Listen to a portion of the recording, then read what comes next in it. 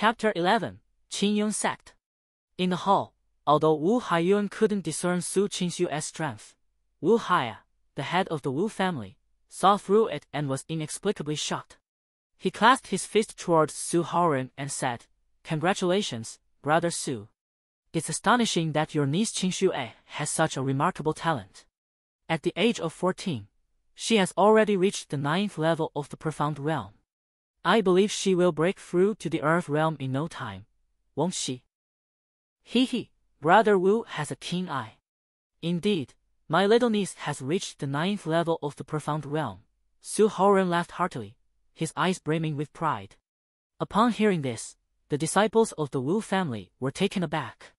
Wu Zijuan, whose suppressed injuries resurfaced, felt a jolt in his heart and almost jumped up. He gritted his teeth and sat back down, his chest wound throbbing. Looking at Su Qingxue, his gaze filled with even greater fear. He now realized that she had held back earlier, and if she had used martial techniques, even if he didn't die, he would be severely injured. While Wu Hui was also astonished by Su Qingxue's strength, his thoughts were focused on the purpose of the Su family's visit to the Wu family. Previously, the Wu family had been more powerful than the Su family, and an engagement had been arranged by the older generation. As long as they came of age at 15, they could marry and have children. Now that he had just turned 15, could their visit be about discussing marriage? Wu Hui had a vague sense of unease in his heart. At the age of 14, reaching the 9th level of the Profound Realm, with this talent, at the very least, Qingxue will become an innate martial master in the future. Wu Haiya looked at Su Qingxue with a smile on his face. Then he glanced at Wu Hui beside him and sighed inwardly. If Hui's cultivation talent hadn't declined, he wouldn't be any inferior to Su Qingxue at this moment. They would have been a perfect match. But now, Wu Hui had fallen to this state, no longer deserving of Su Qingxue. It seemed he needed to have a private conversation with Su Haoren. If things didn't work out, he would cancel this engagement. My goal is not just to become a martial master or martial king, but to become a martial emperor. Su Qingxue remained unaffected by Wu Haiya's praise. She extended her right hand and gently removed the veil covering her left ear. A face that could overthrow nations and captivate all beholders appeared before everyone. With cherry-like lips, fair as snow complexion, elegantly arched eyebrows, and twinkling star-like eyes, her countenance was exquisitely beautiful. She possessed a refined and graceful aura, devoid of any worldly mundane scent. Like a fairy descending to earth, akin to a blooming water lily untouched by dust. Su Qingxue swept her gaze over the disciples of the Wu family, her arrogance undisguised. Those who met her eyes immediately lowered their heads, afraid to make eye contact. But when her gaze fell upon Wu Hui, her eyebrows slightly furrowed, and her expression turned displeased. Although Wu Hui was also amazed by Su Qingxue's beauty, his demeanor remained largely unchanged. 7 years of stagnant progress had already made his mind resolute and unyielding. He no longer held any favorable feelings towards this haughty young girl. The arrival of the Su family only added. Wu Hui's heart was even more displeased with the arrival of the Su family. Aspiring to become a martial emperor? In the entire Tianfeng Empire, the highest cultivation level is only the innate martial king.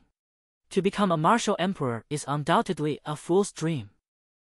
Su Qingxue had no feelings whatsoever for this inexplicably added fiancé.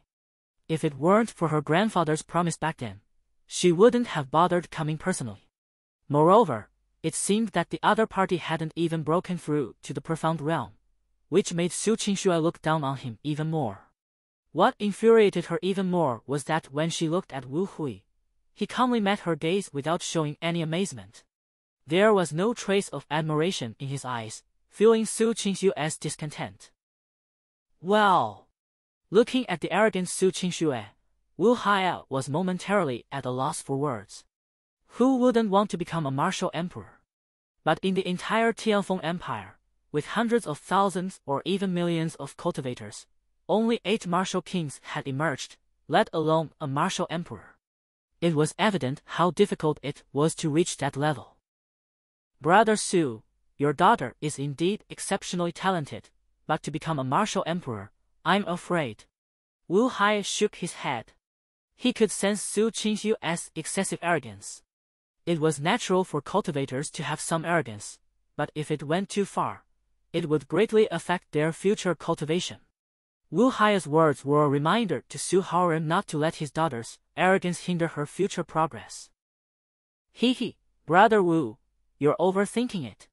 There's no guarantee that my daughter will truly become a martial emperor in the future.